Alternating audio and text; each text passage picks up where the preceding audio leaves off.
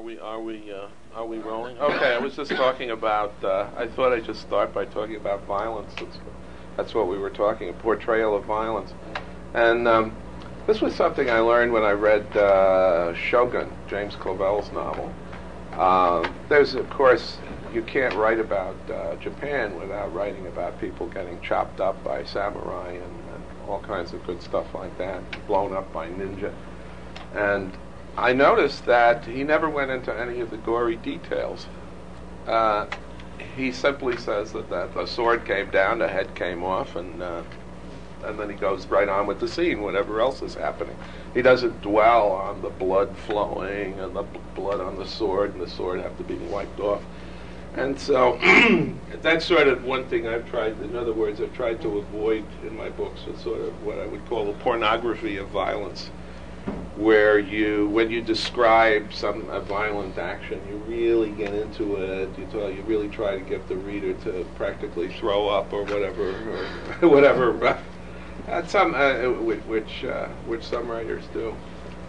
So, do people have anything they'd like to ask? Or do you want me to?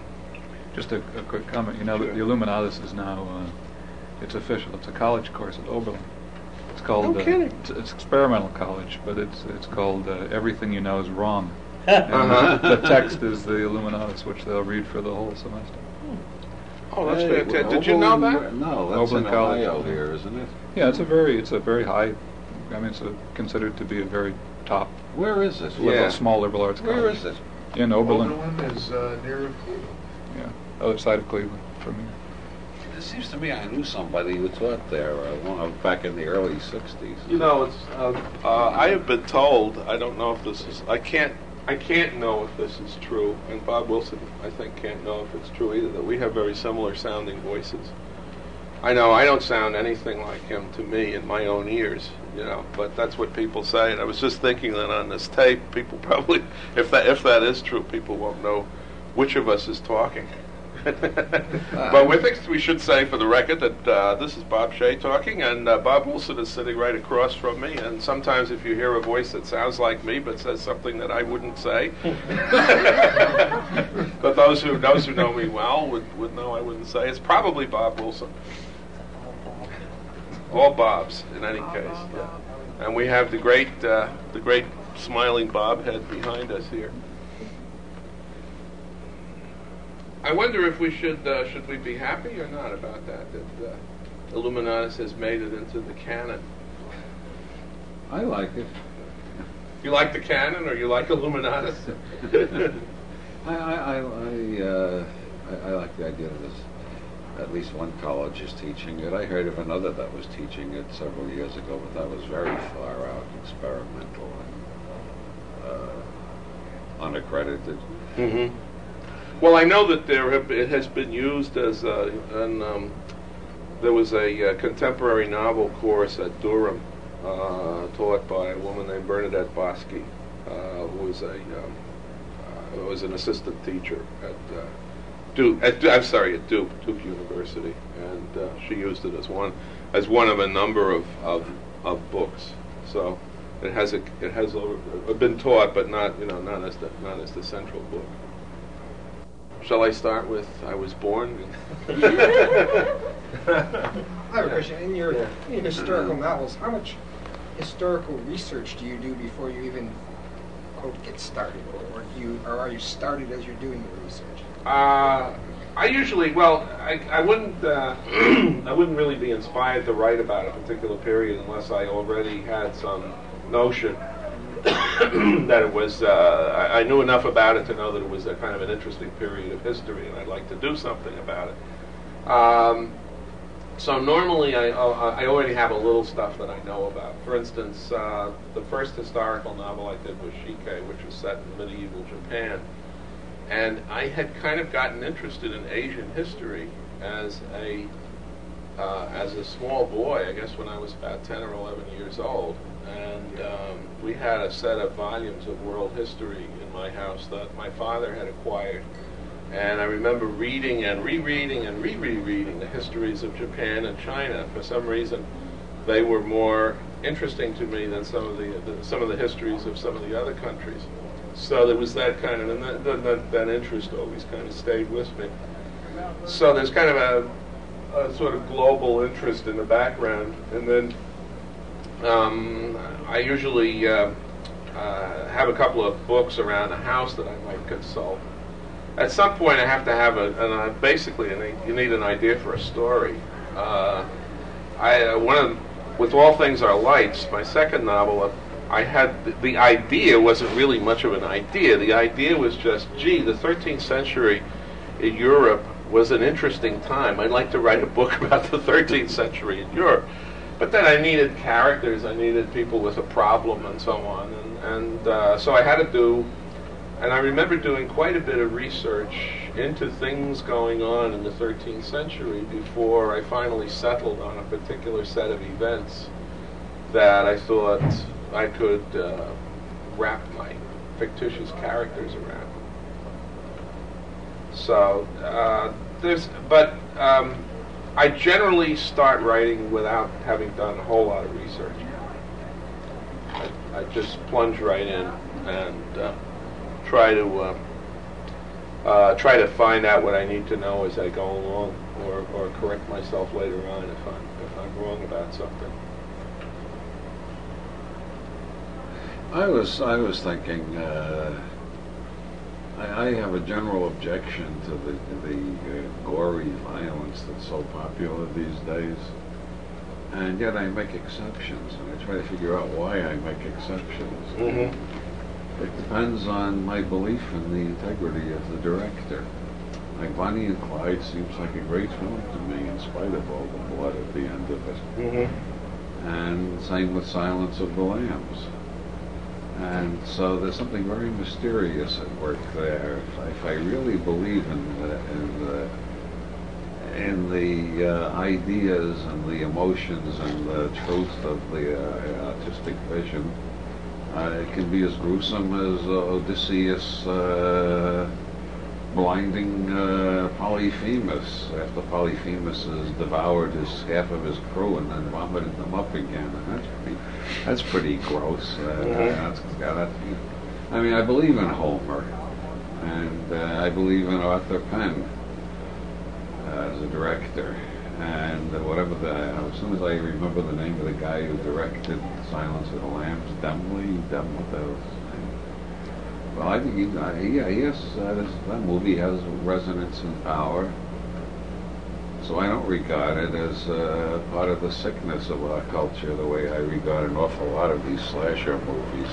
I can't think of a specific movie offhand, but there's sort of a type of B-type movie where there's a lot of shooting, people get blown away, and you can just kind of see that the director is reveling in the fact that he can have these little exploding things make blood fly out of somebody's body, or else he can have a decapitated person or something like that, and zoom in on it. Mm-hmm. And I mean, I'm not talking about the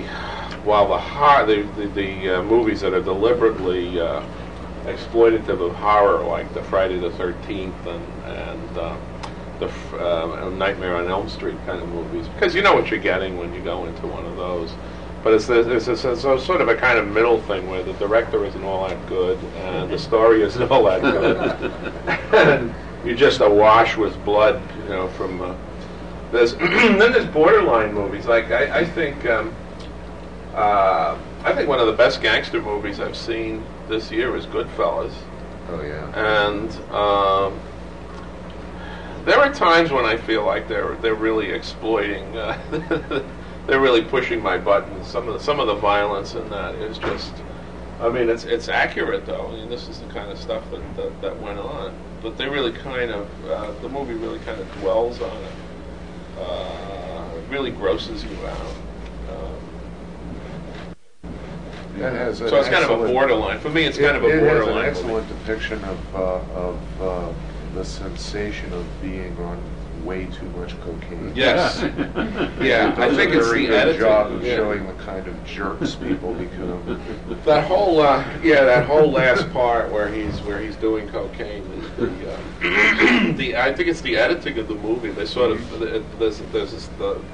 each little piece is sort of speeded up, and it's very choppy, and you go from situation to situation very fast, and it all gives you that feeling of being.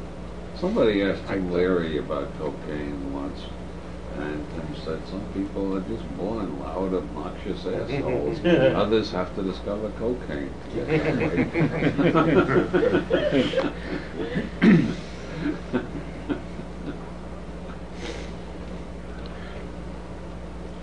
Well, I started. I started writing. I didn't really start out to be a writer. I started out to be a comic strip.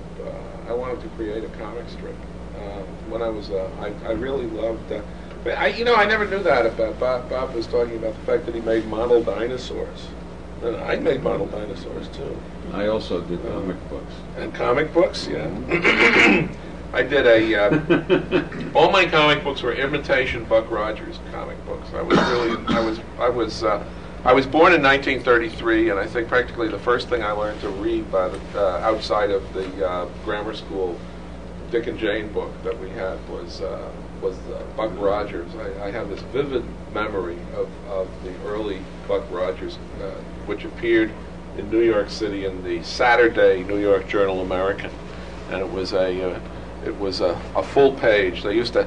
That's the terrible thing about comic strips. They've shrunk over. Now there's no such thing as a whole page of a newspaper devoted to a single color comic strip, and those things were really works of art. So I started out doing those things, and I would. When I was about 11 years old, I was doing a comic strip on a small sheet of paper and using carbon paper to make multiple copies of it, and then going around from door to door in the apartment house where I lived, selling this for a penny a copy. And I think even at child labor rates, they would really get anybody who bought one of my comic strips. They were hand colored. With crayons, and I used both sides of the paper too. So they were getting an awful lot for their penny. Anybody who bought it, but it's still pretty hard to sell, and pretty hard to get people interested. And then I guess I made the terrible mistake of thinking that writing is easier than being a commercial artist or a cartoonist, because you don't need any formal training to be a writer, whereas if you want to be I was still kind of torn when I was in college. In fact, I really didn't know what I wanted to be until my analyst told me when I was about 40 that what I had been all my life was a writer, and I should probably it was probably too late to change careers at this point, and so I should probably continue doing that.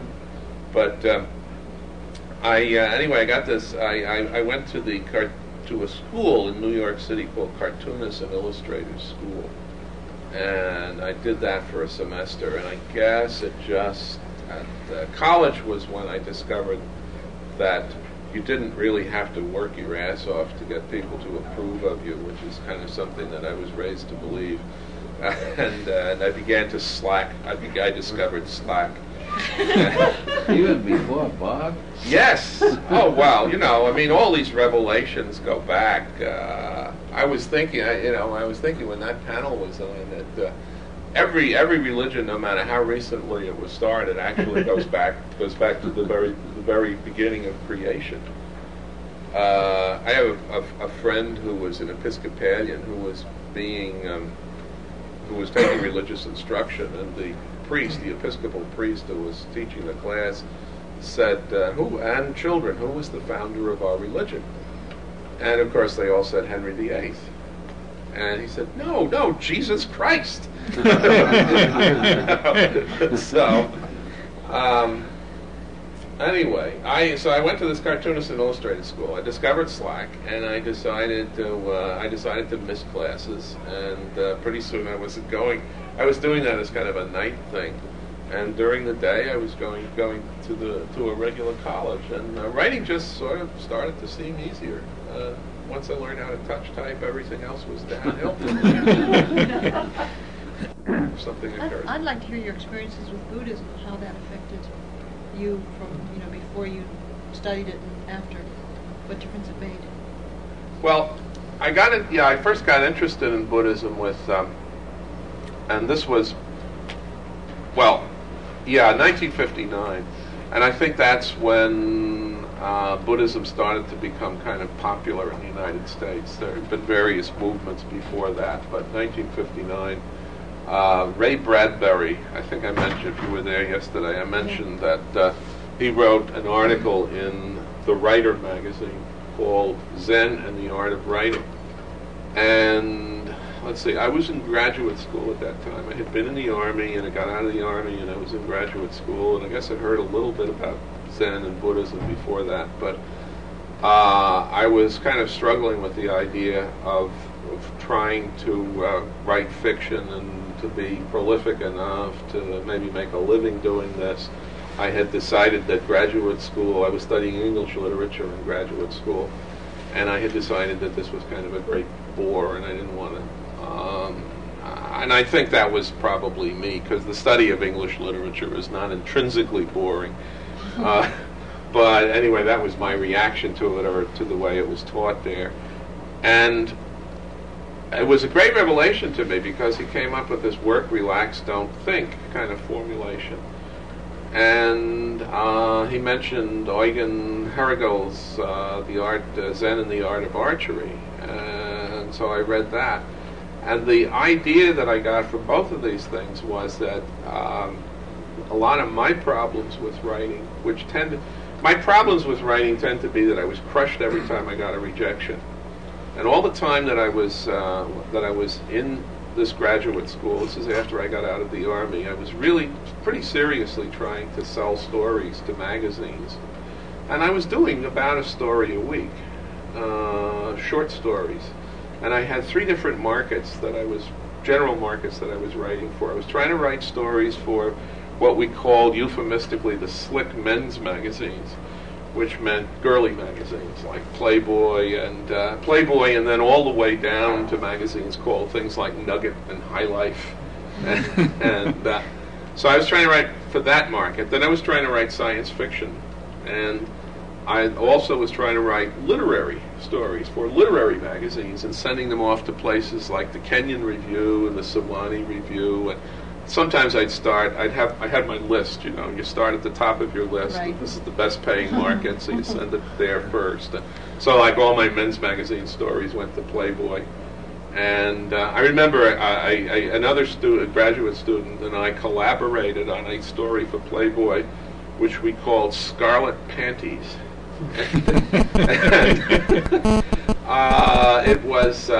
It was not successful. It did not succeed. But we put a lot of work into it. We didn't understand that Playboy. The whole thing was, in order to really write for Playboy, you had to know what the heck they were into that month. Yeah. Which meant you actually had to be there in Chicago and drinking and talking with the editorial staff, because they always had a different idea of what they were doing. And I think the time that I was writing, I thought, well, what they want is they want pornography, kind of classy pornography with long sentences. And I remember my collaborator said, ellipses. And I said, what? And he said, ellipses. If you study Playboy carefully, you will discover that all the articles in Playboy and all of the editorial writing and everything else is full of ellipses. So we have to write an elliptical style. So we wrote this elliptical pornographic story called Scarlet Panties, which went nowhere. I was just going to say, that's the benefit of collaboration. When it fails, you can always blame the other guy. Yeah. Yeah, it was definitely his fault. He went on to become a performance artist. That was the last I heard of him. He was living in New York City, and he was a performance artist. So we both escaped anyway from academia. I haven't forgotten your question. Everybody else has. Buddhism. Oh, Buddhism. Buddhism. Yes. So I, No, I'm Scarlet Panties. you just can't get away from that. Yeah. Now I've lost track of Buddhism. Actually, Bob, that was the high point of my literary career. But after that, well, during that time that I was writing these stories, every time I would get, I had the method down pretty good. You got to write, you got to send it out, you got to keep sending it out until somebody buys it. But my problem was a certain just basic insecurity in my character that would not allow me to. I was just simply not optimistic enough to do that. And I have friends, who are even much worse at this than I am. But I mean, I would bounce back. But I had one friend who wrote poems for years and years and years, and she finally submitted them all to Playboy Magazine. And they turned him down, and not for any, not because they said they were bad poems or anything, but she's been so crushed by that she hasn't contributed and has submitted anything to any magazine since then. Well, you haven't gotten back to Buddhism yet. Oh, this is all about Buddhism. When you meet Scarlet Panties on the road, kill them. No, like the main. One of the main symbols, no, I don't know if it's a main symbol, but in Japan they have these dolls which are called Daruma dolls. And Daruma is the Japanese name for Bodhidharma, and Bodhidharma is kind of the founder of the patriarch of Zen Buddhism, the Indian monk who came from India to China and introduced. And his ideas then, when they got together with Taoism in China, kind of led to what we know as Zen Buddhism. And these Daruma dolls always they're weighted and they have a rounded bottom. And the way you know Bodhidharma is that, or Daruma, is that he has huge eyes, great big eyes that just fix you. And the reason he has those eyes is because when he was meditating, he found that he had a tendency to fall asleep.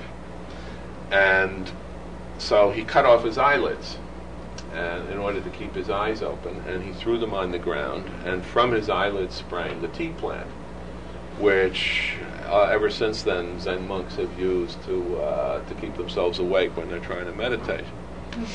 Do you all believe that? Good, okay.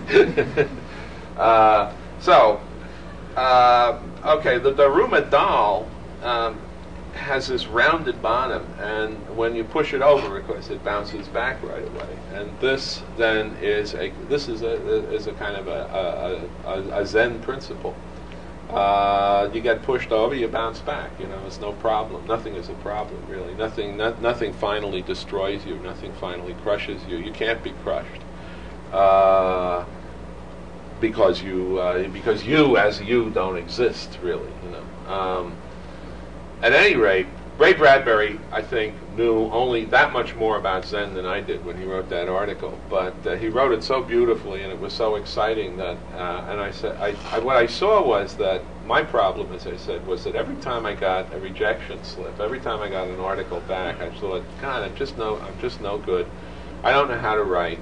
And I've got to go back to square one and learn how to write short stories, because obviously I'm doing something wrong. Well, I wasn't doing anything wrong. It's just that it takes a long time.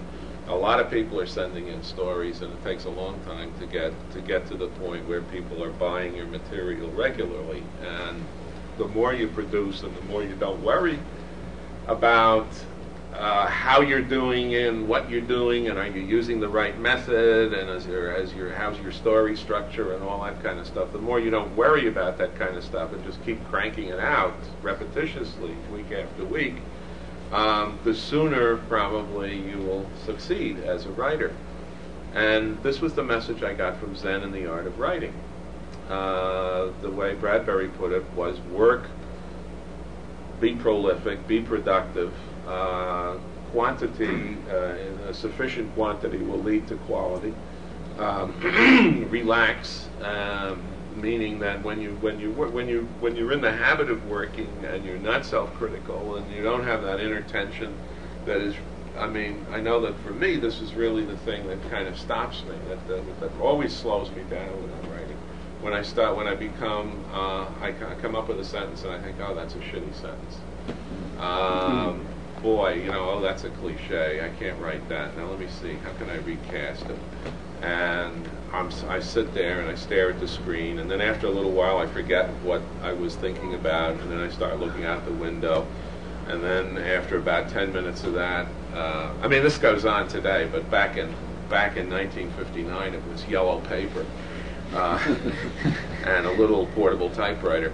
Looking out the window and God, I'm not writing anything here, and this is just not a good day.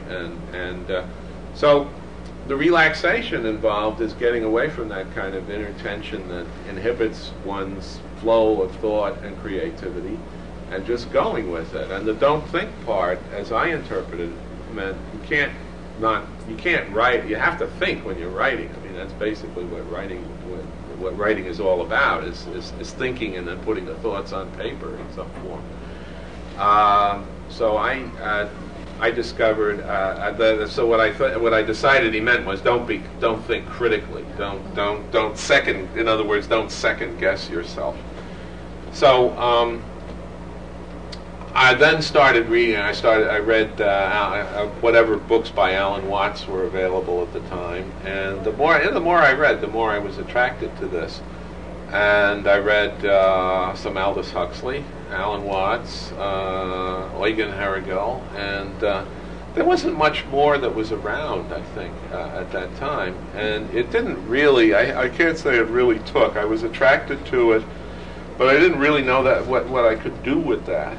And it was so that was the beginning, but it was a long process. For one thing, at the time, I was until I was in my camel. Was it its nose? Was it a camel's nose? It looked like a camel. Well, don't let any more of don't let the nose in, and the rest of the camel will follow.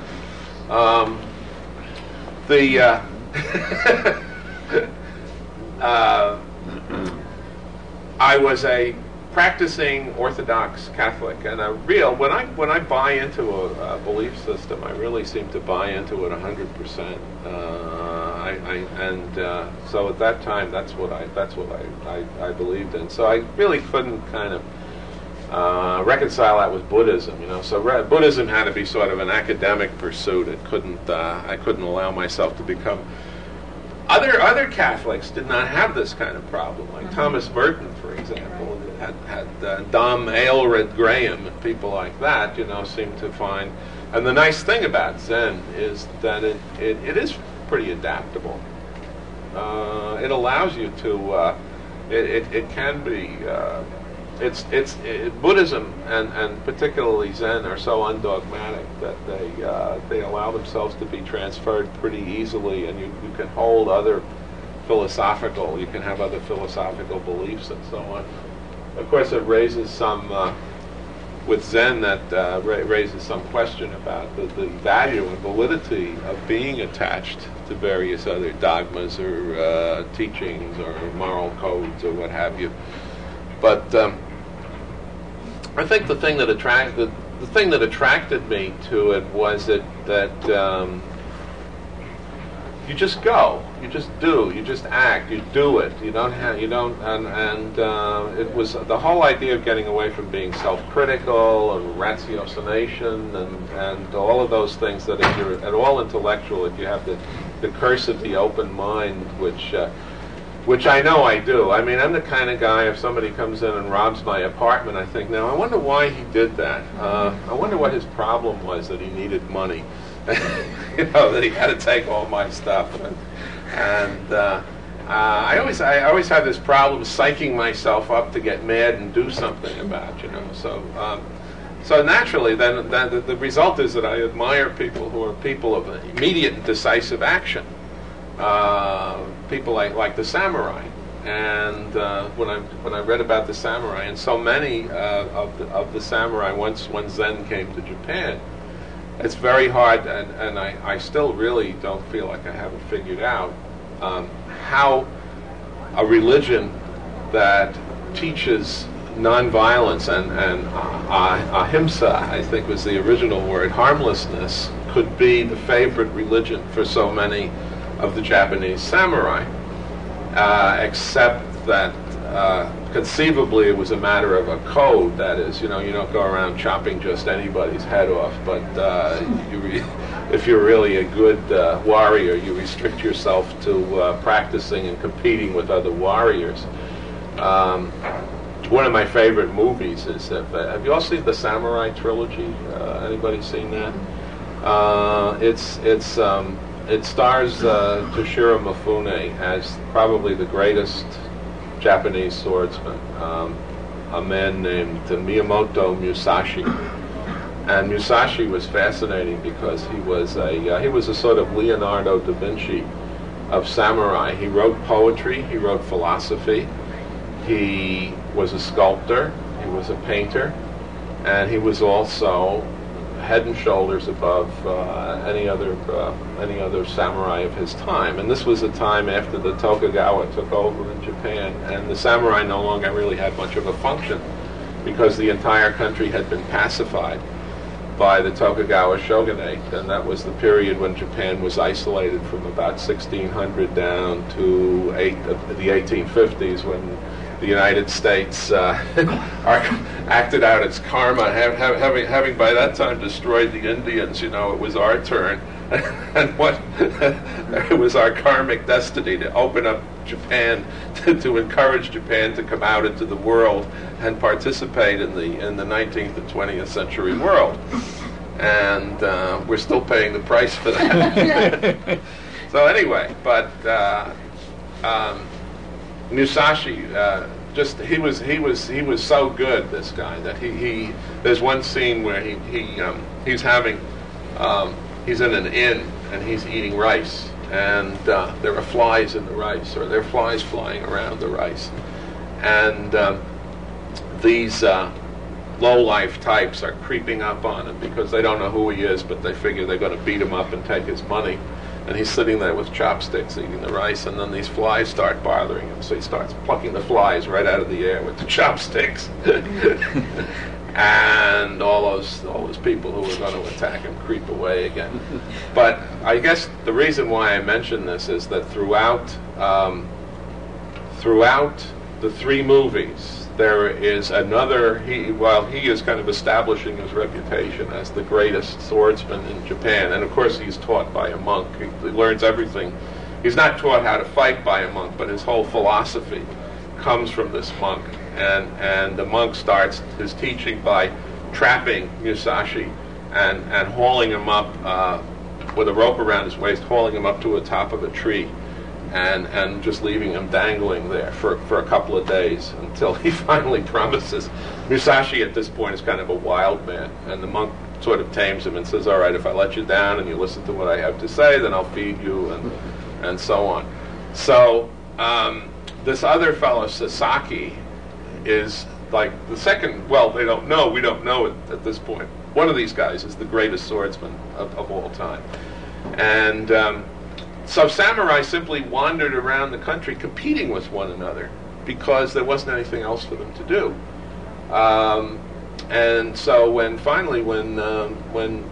Musashi and Sasaki, you know that by the third movie, these movies, you can watch them all in one night, and each one is about 90 minutes long. First one is about his early life, and the second one is sort of the middle stages when he builds his reputation. And the third one, he and his rival meet on this island, and it's under the sponsorship of a local daimyo or landlord, and they fight. And the fight lasts about 10 seconds. And Sasaki is standing there smiling when it's all over, and then he just keels over because something that happened so fast that you can't even see it has happened, and Sasaki is defeated. And Musashi gets into this boat. He's rowed across by this old, naturally a philosophical old boatman, and he's going back to this. Toshiro Mifune is such a wonderful actor, and he's just sitting in the boat weeping his head off, sobbing, and just crying his head off because he's killed this other guy. And so there is some kind of connection between not only Buddhism teach or Zen teach the idea of not getting in between, not allowing thought to get in the way of action, but as I say, the samurai somehow they managed to reconcile the fact that what they did was go around killing people with their Buddhism, and it somehow worked together. So the thing this is the thing that attracted me, but it was only later. Then I went through.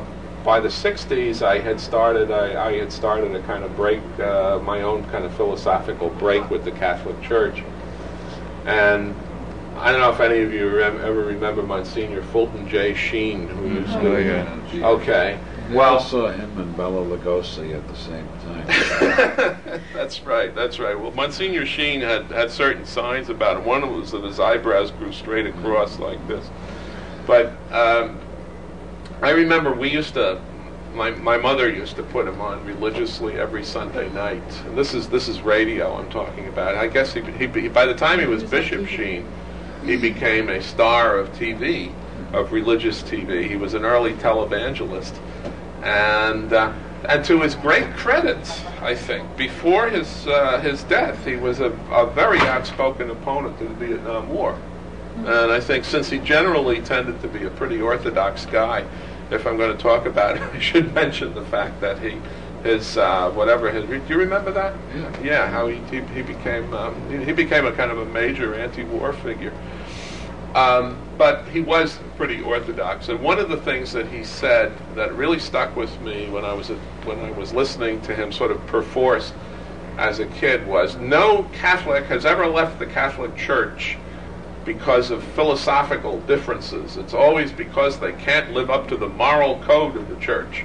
And this is particularly true in the area of sex. I don't know if he said sex right out there in the radio, but he was talking about divorce, the fact that Catholics can't remarry if they get a divorce, and birth control and those issues. And that's true. And that's why I left the Catholic Church, because I could no longer live up to its moral code. But he's right. But he thought there was something reprehensible about that. I mean, his point was that it shows you're really a person of poor character, and you're really just a bad person, and that's why you leave the church, not because you've reasoned your way out of it. So I started off with reasoning that a lot of the things that I was doing, I had married, and my marriage ended in divorce, and it was a regular Catholic marriage and everything else, and it lasted just a very short time, and it was a big mistake for both of us.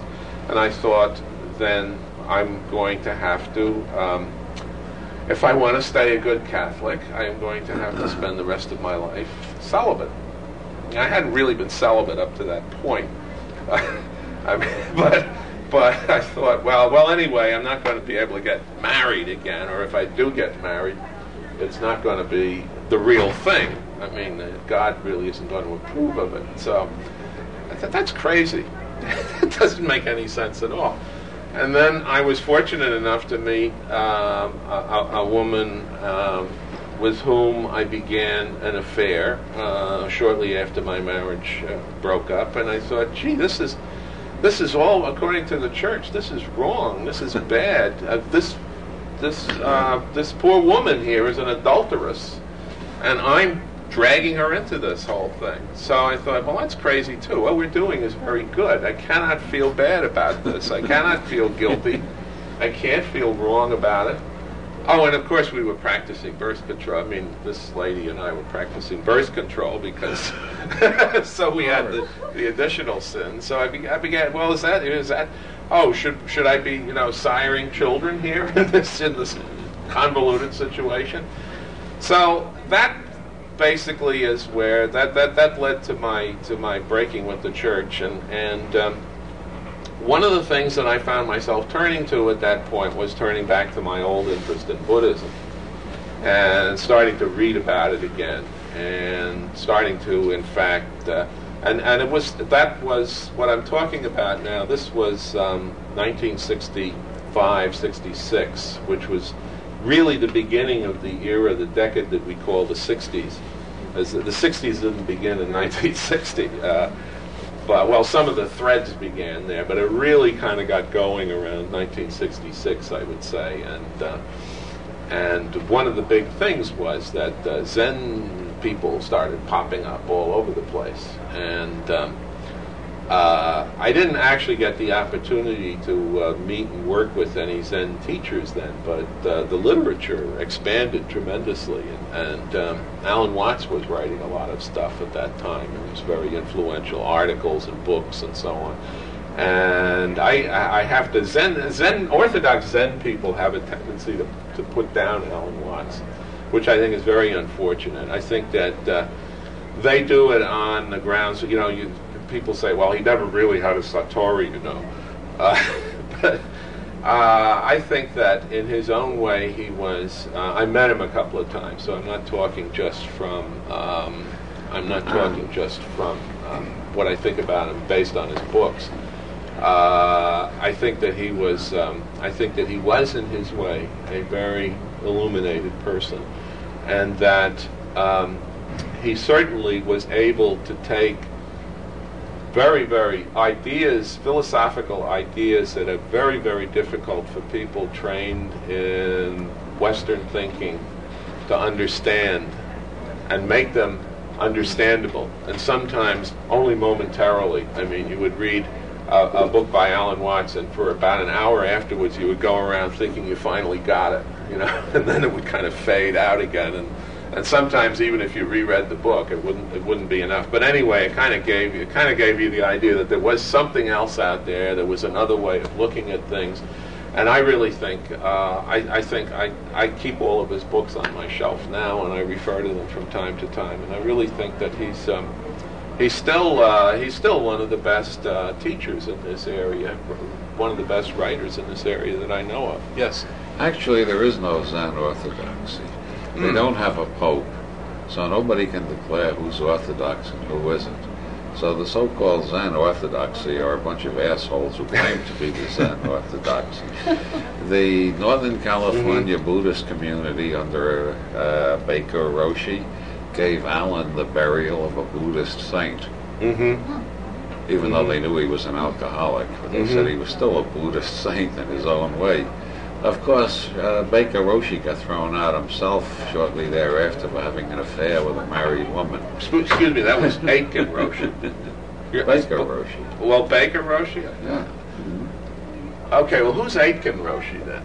I think he's Robert whoever Aitken. replaced Baker Roshi. And Baker isn't Roshi went to Arizona.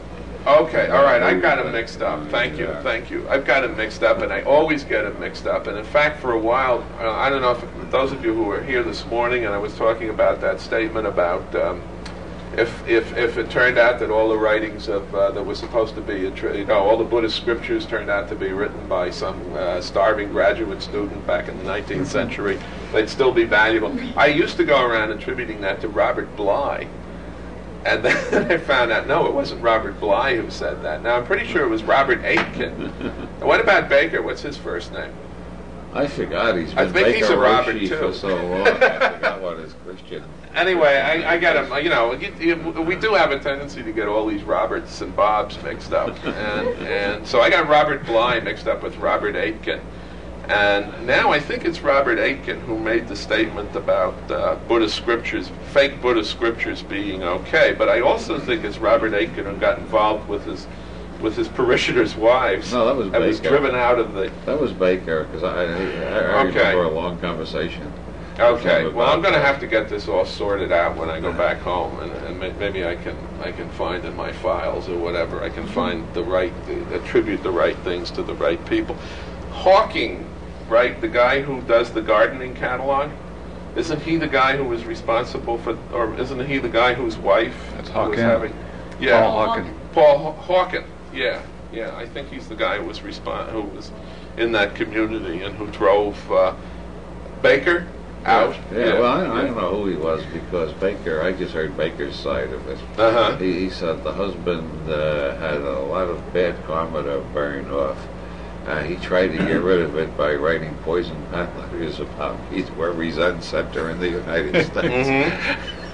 Well, there was a period back in the late '80s, I think, when a lot of Zen centers were hit with scandals. It wasn't just that one, Yeah. but there were other Zen centers around the country.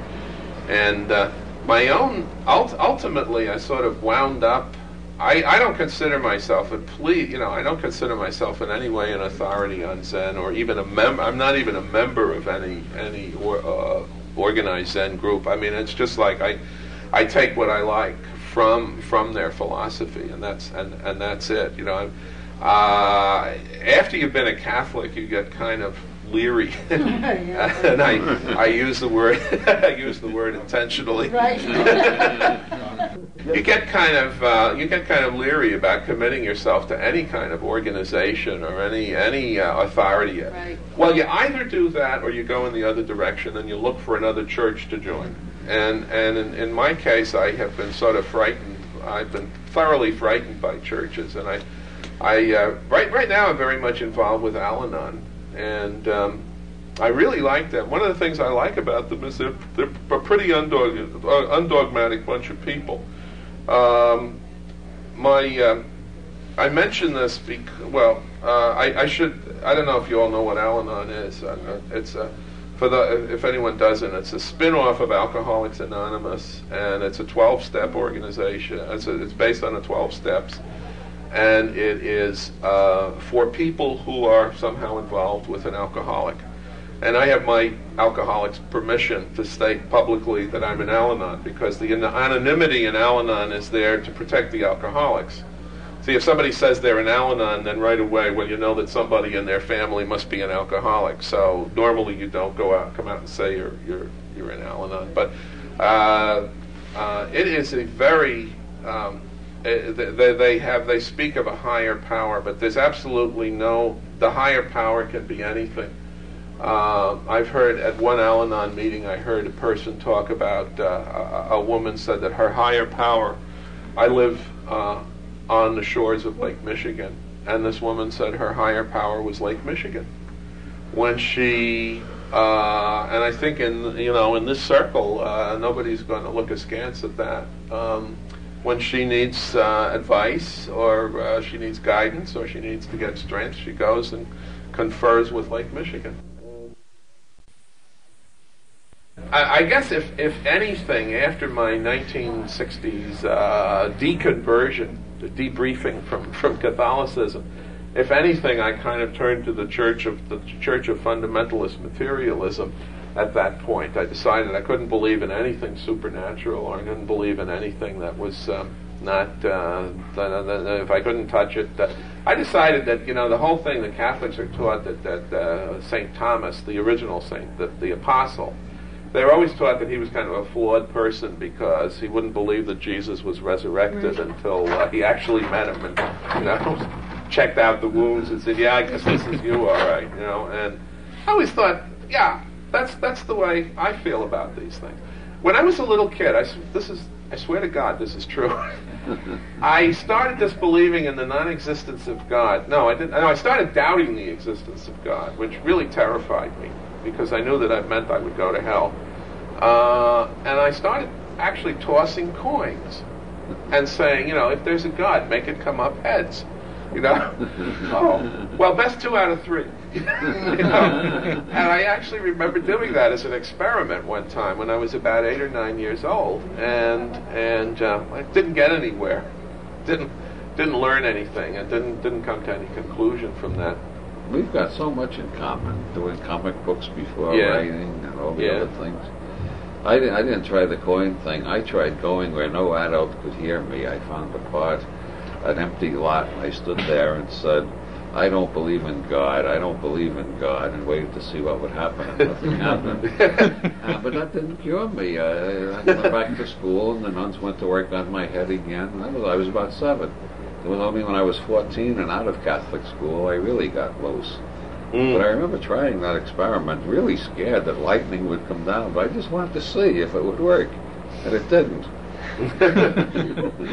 Well, I went to a Catholic grammar school, a Catholic high school run by the Christian Brothers, and a Catholic college run also by the Christian Brothers. And like a lot of people send their kids to Catholic schools because you get a good education. I think I really did get a terrific education, particularly at Manhattan College. They had a great liberal arts program there at the time, and it was unlike any.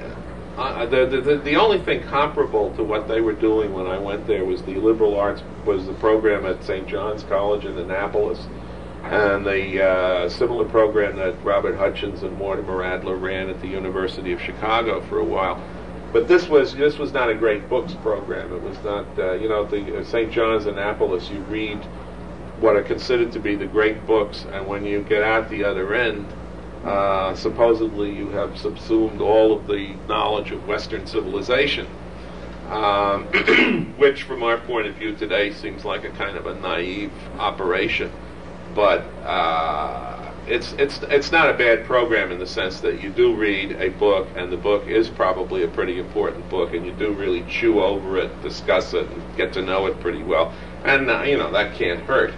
The program that we had at Manhattan College was what they called an integrated liberal arts program, so that there were no electives in freshman and sophomore year, and you studied everything in chronological order, so that at the same time that you were studying in your history course, you were studying ancient history. In your philosophy course, you would be studying the pre-Socratic philosophers and then the Greek philosophers.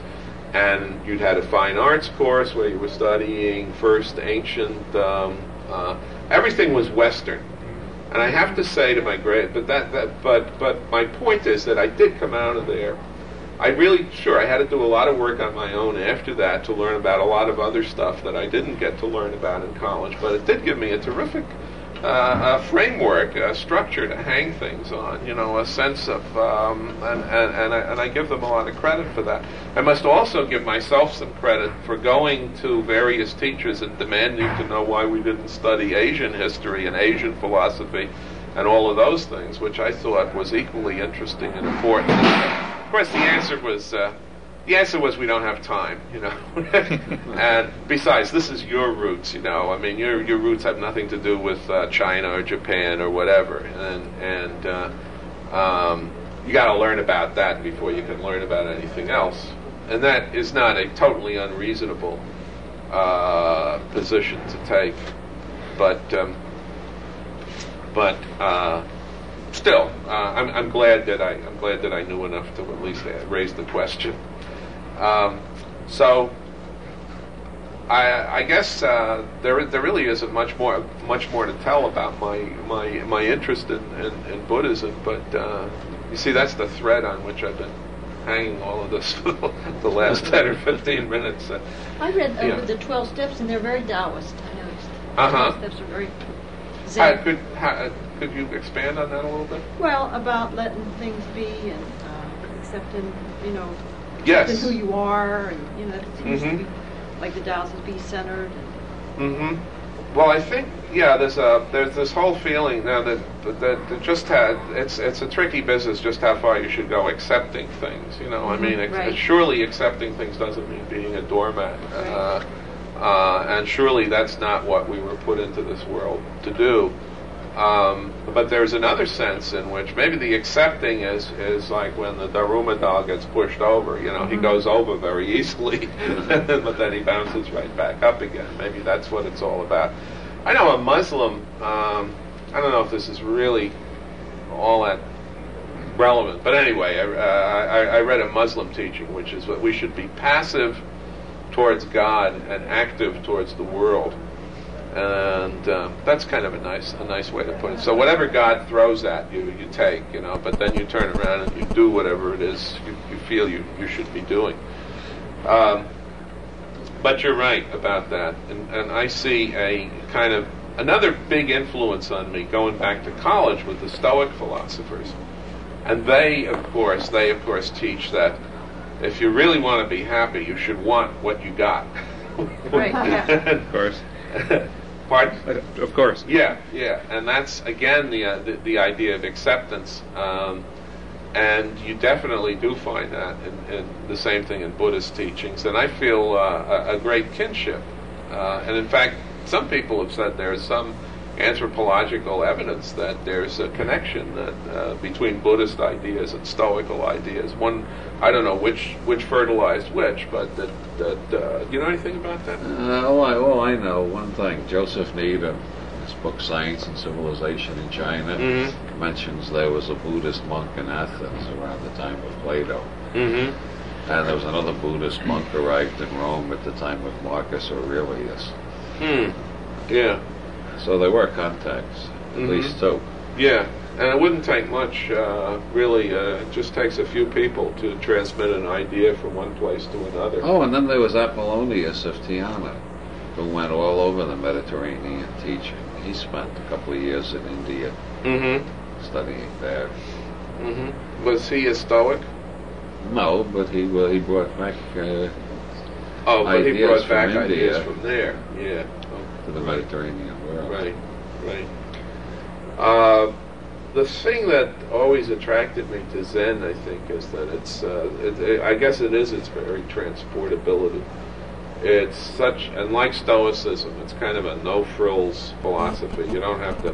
There isn't a whole lot of baggage or gingerbread with it. You know, there isn't a whole lot of stuff you have to believe, and that's good because I still do have this very strong skeptical streak in me, and you can be a skeptic and confront Zen, and there's very little you can be skeptical about. There's very little in it that a hard-headed skeptic can attack.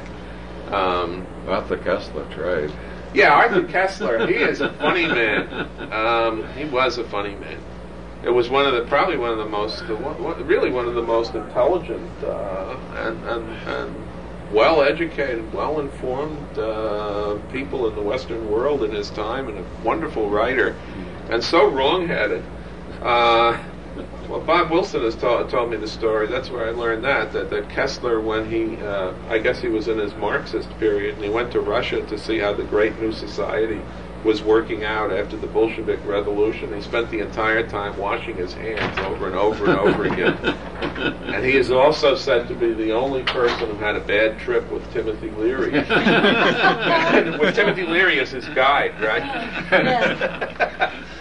And I mean, this man was really, whatever the problems of whatever problems in one's thinking Western philosophy creates, he was sort of the archetype of these problems. He wrote a book called The Lotus and the Robot, which was supposed to, I think it came out around the time that there have been so many waves of Asian philosophy coming to the West and people being influenced by it. I mean, you could go back to Voltaire's day, and they were beginning to take an interest in Asian ideas. But I guess this was the 50s. There was a wave of popularization of Asian ideas that was coming in, both Hinduism and Buddhism. And Kessler went to India, and he went to Japan, and it's pretty clear he went there just the way the amazing Randy goes someplace to prove that some paranormal phenomenon is a fake. Kessler went to India and Japan to prove that all this attractiveness of Hinduism and Buddhism was ridiculous, and these people have nothing to teach us in the West, and we really are way ahead of them, and we should forget this stuff. And my two favorite things are his description of the rock garden at the Ryoanji Temple with the the big expanse of white pebbles with the big black rocks in it. And all he could talk about was the fact that there was a loudspeaker in the background saying things in Japanese about what a beautiful garden this was.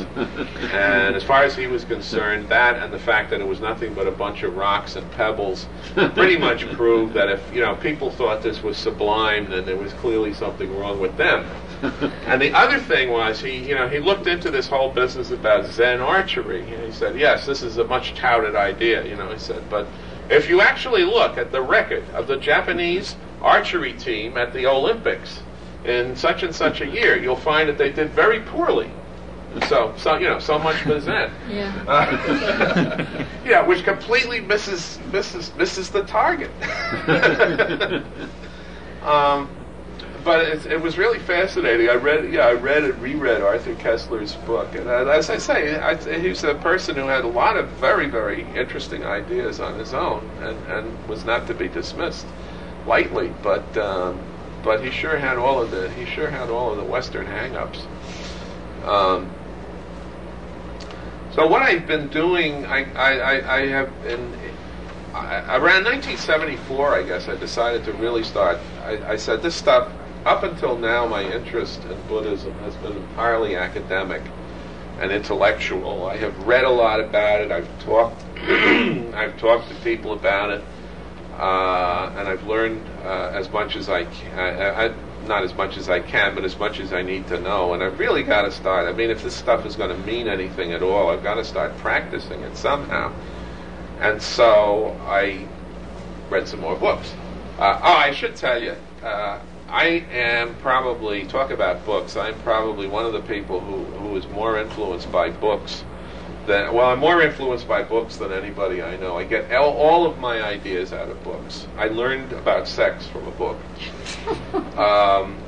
When I was about 12 years old, my mother decided, and I should say that my father died when I was 1, and I was raised entirely by my mother, who was a saint. And I mean, I really believe that the stuff that she put up with was incredible. But she decided that and this is an example of what a good person she was. She didn't just leave my sex education to chance, but she got a book and she started reading to me from this book. The only thing was she had her own notion of the pace at which I should learn. And I remember I looked over her shoulder at one point and I said, what's masturbation? And she started laughing and closed the book. So I think about a month later, I found out where she kept it hidden. And the rest is history. So all my life, I mean, when I have wanted to learn about anything, I read a book when I was a little later and I started older and I started dating. I read a book on the art of kissing. And, before I attempted to kiss anybody, I thought I should read a book on it. And so later, I read some books on meditation, and that was how I learned the art of Zen meditation. And I started practicing it on a regular basis in 1974. And I think one of the books at that time that was pretty influential for me was Philip Kaplow's Three Pillars of Zen. And then, not long after that, I discovered I'd been living since 1974. I've been living in Glencoe, which is a little suburb of Illinois, of Chicago, on Lake Michigan. It's about 5 suburbs up from the city. And in Evanston, which is directly north of the city, there is a Zen Center of Chicago. And I found out about them because I was just wandering around beautiful downtown Glencoe, which consists of like one block of shops. And there was a sign in the shop window saying that Roshi Philip Kaplow would be giving a workshop at the Zen Center. And so I went down there, and then I started going to this center regularly. And so my actual direct contact with Zen people has been through this Zen Center of Chicago, which is connected with the one in Rochester, New York, which was founded by Philip Kaplow, who's a really interesting guy. I've spoken to him I've exchanged about 2 sentences with him.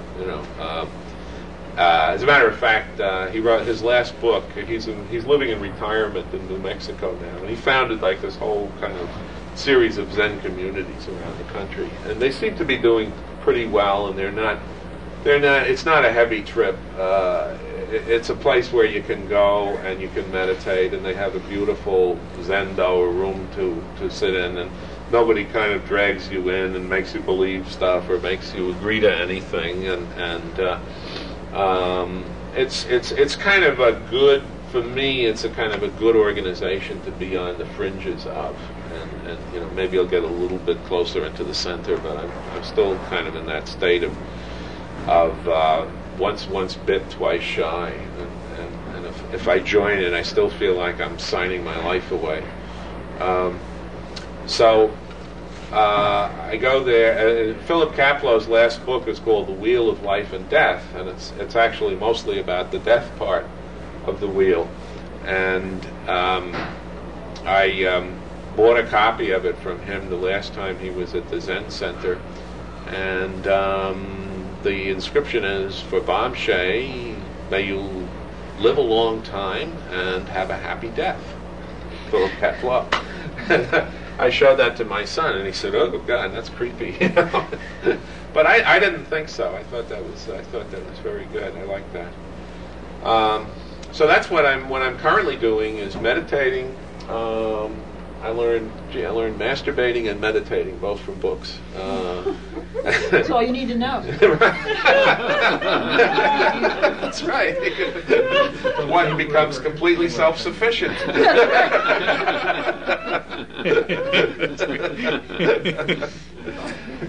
Yeah, so I learned. I've been meditating at home. Pretty much, and going to the Zen Center from time to time, and kind of getting my contact with real live Zen people from that, and it's been very good. And I guess the rest of my life philosophically has been involved with anarchism and libertarianism, which that sort of started off in 1968.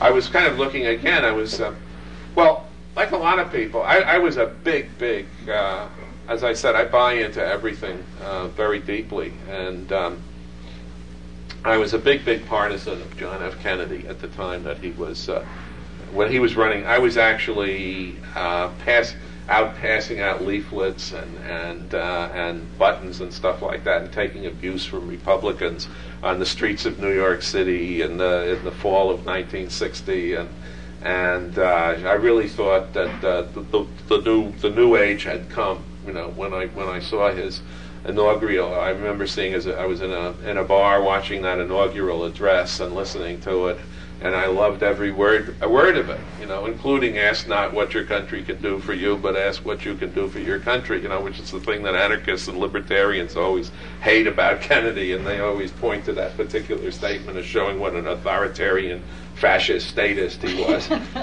And so anyway, when he was killed, and when then subsequently when Martin Luther King was killed, and when Bobby Kennedy was killed, I mean, I didn't say, "Oh, this means the American political system sucks." I mean, it just seemed to me we had an awful lot of assassins running around mucking things up.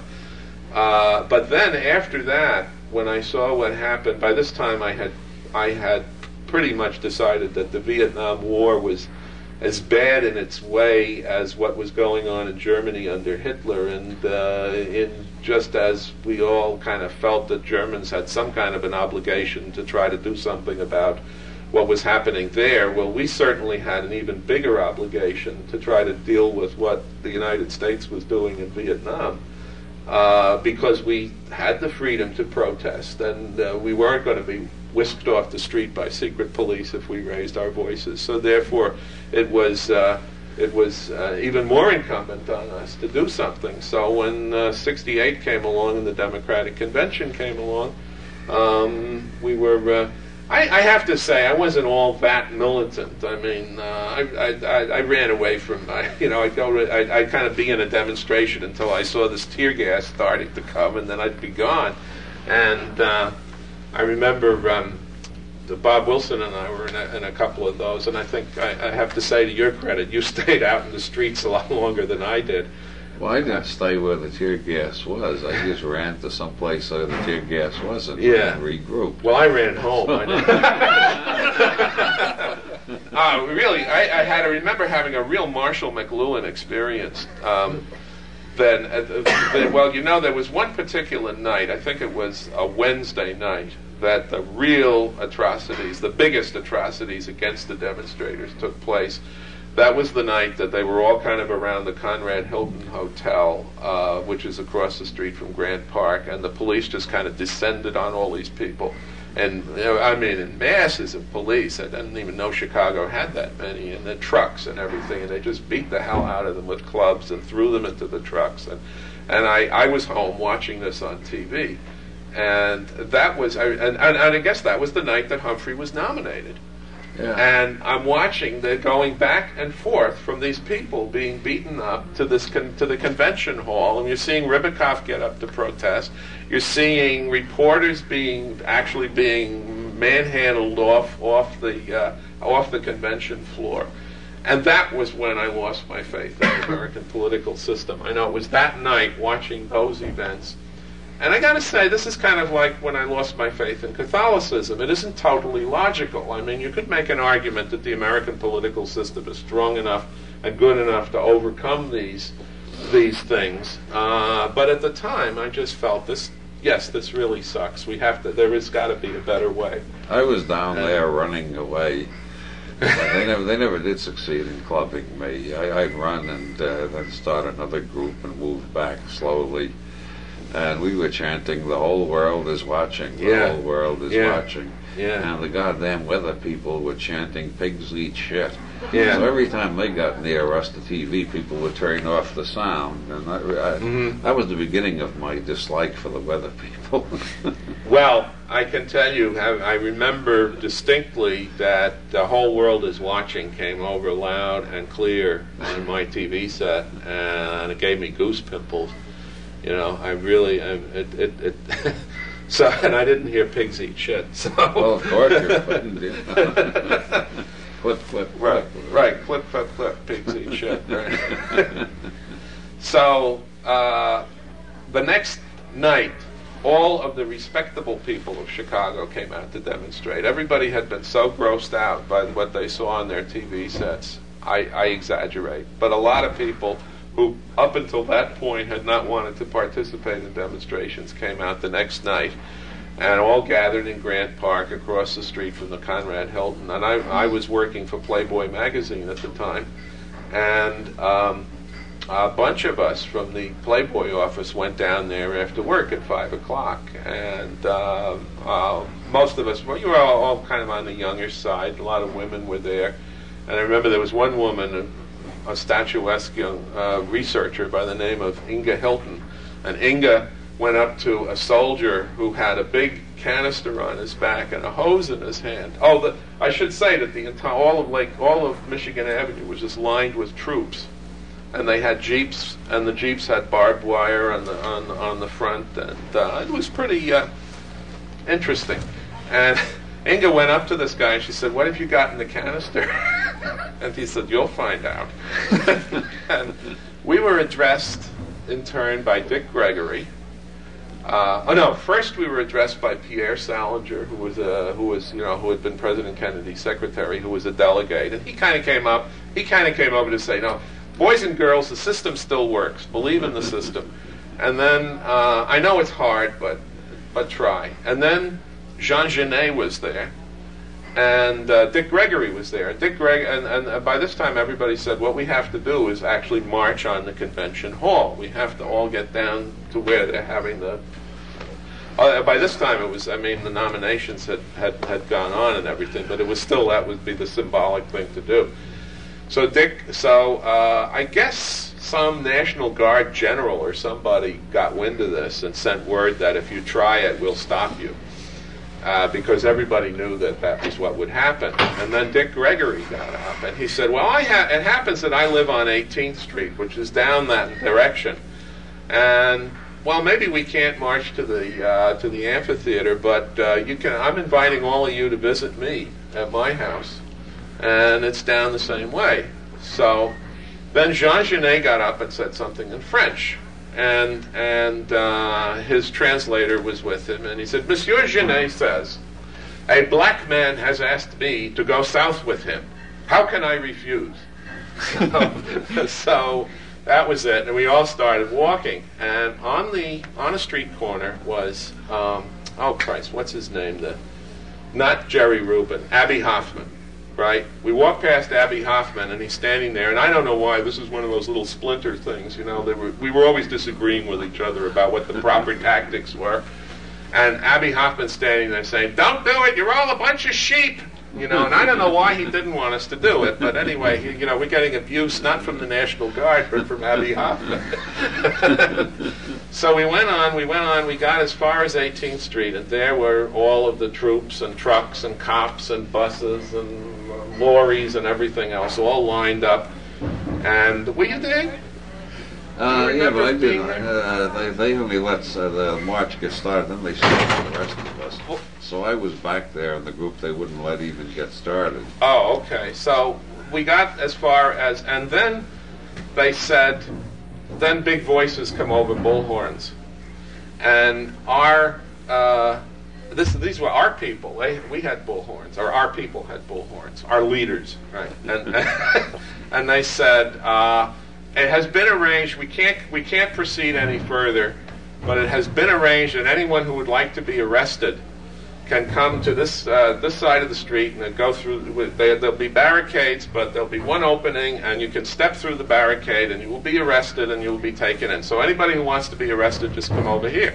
It was like the whole thing was. It was a cachet. It was a thing to brag about. I remember. I guess his name was Lawrence Lipton, right? Was a journalist, an underground journalist at the time.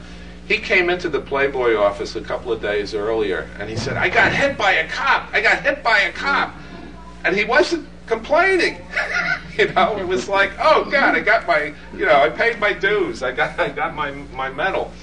And there was a lot of feeling like that. So this whole idea was, if you want to be arrested, then later on you can say, "Yes, I was at the Democratic Convention uprising and I was arrested." So I was kind of debating with myself whether I should get arrested or not. And I remembered that this is really stupid and paranoid, and maybe I just didn't want to get arrested. But my reasoning was, I have a small bag of marijuana in my apartment. And if they arrest me and they get my address, maybe while I'm still in jail, they'll go over to my apartment and search it, and they'll find the marijuana, and I'll, spend the next 5 years in jail. So, okay, well, I won't get arrested. So I stayed where I was with the rest of the Playboy contingent. And then I noticed a lot of young people, and I was in my 30s at this time, and by young people I mean people in their teens and 20s, all wearing plastic helmet liners, and they were starting they had canteens, and they had linen handkerchiefs, and they were taking the canteens and pouring water on the linen handkerchiefs and then putting this over their face. And they were behind me, and I said, "I think I know what's about to happen here." These people are going to rush the barricades, and then there's going to be tear gas, and we're all going to either get the shit beat out of us, or we're going to get gassed. So I turned to the other people I was with, and I said, "What would you say we go have dinner now?" So, I know a really nice restaurant, and it's only about 5 blocks up that way. So that was Johnny's Steakhouse, and on Rush Street, and so we all kind of decided that was the thing to do at that time. We went up to Johnny's Steakhouse. We sat down to have dinner.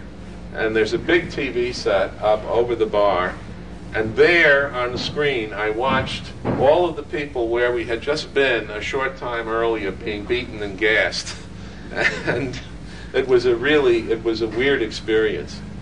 It was the only thing that I can remember that was like it was about I think it was in October. Okay, that was August of 1968. I guess it was, October of 1968. The weather people came back to Chicago, and they had a demonstration, a so-called demonstration. Actually, what they did was they just ran through the Gold Coast area of Chicago, which is where most of the affluent people live, smashing the windows of people's cars and throwing rocks at hotels. All hotels around there, throwing rocks at hotel windows, and generally, proving that they were to be taken seriously, that their cause was just, and that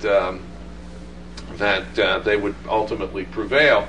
So that night, I was having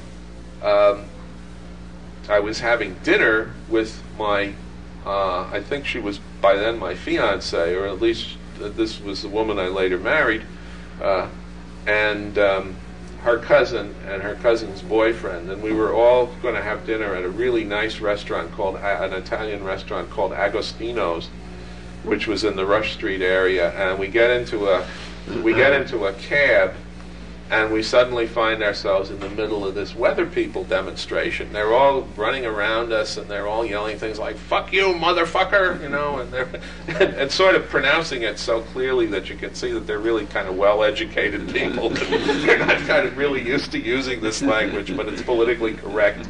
So, and the cab driver was so smart. He took us. Chicago is all the blocks of Chicago are honeycombed with alleys.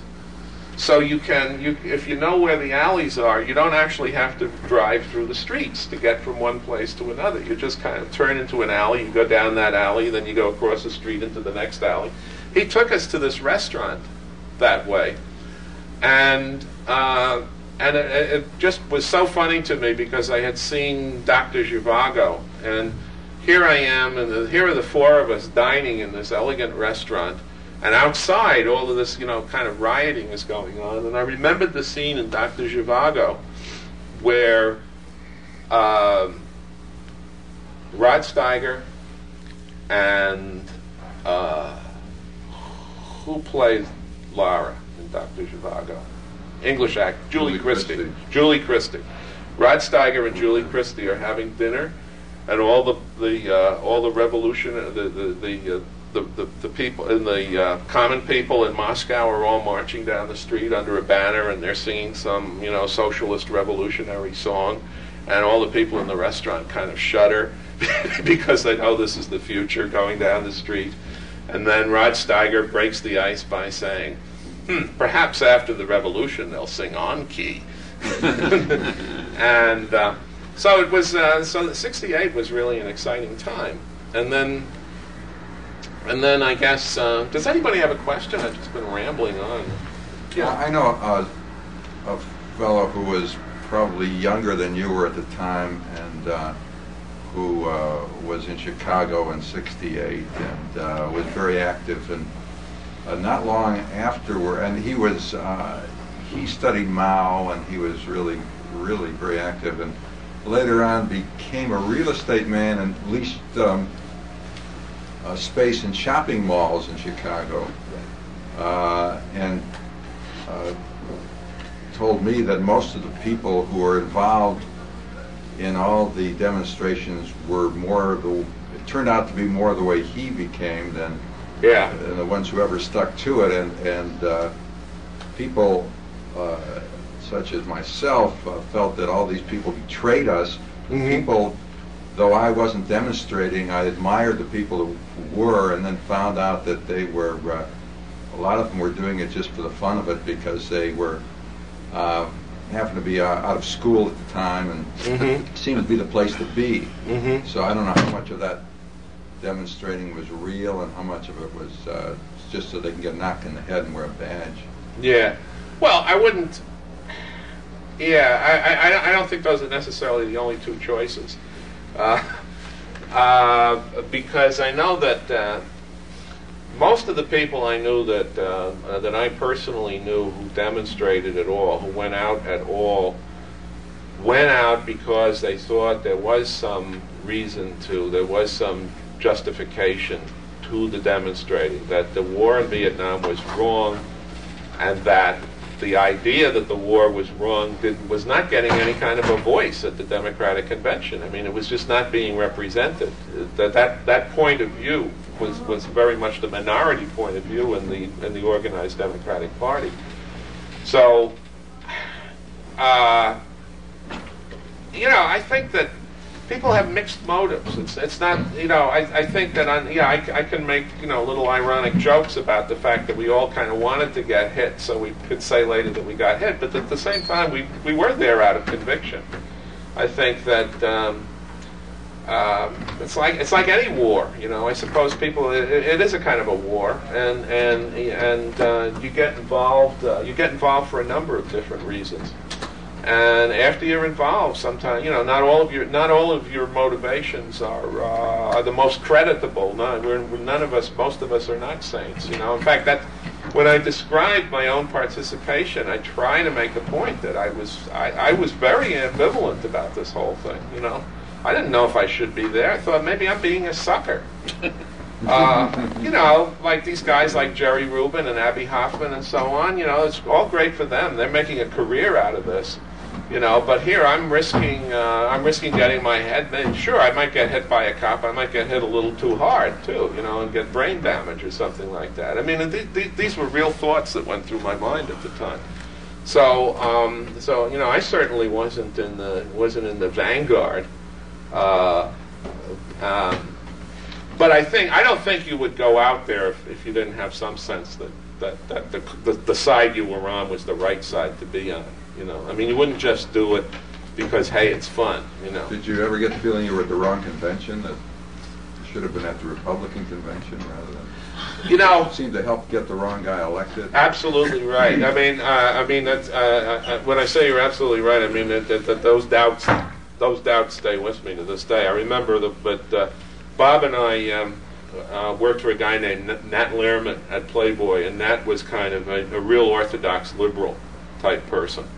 And I remember him coming, you know, I think after Nixon got elected, you know, came into me and said, well, thanks a lot.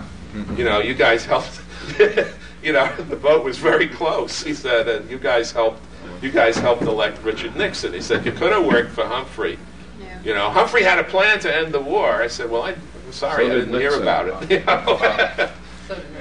They're tearing the wall down. They're tearing the wall down. Oh my God! Let's get out of here before they do. Well, I thank you very, very much for your interest and attention. I really appreciate it. Enjoyed it. Thank you. Thank you. Nice meeting you.